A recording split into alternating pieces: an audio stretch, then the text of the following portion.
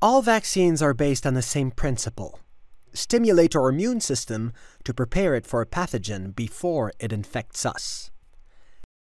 Injecting an inactive portion of the virus, or the complete inactivated virus, stimulates sentinel cells and then B lymphocytes to produce pathogen-specific antibodies in large numbers.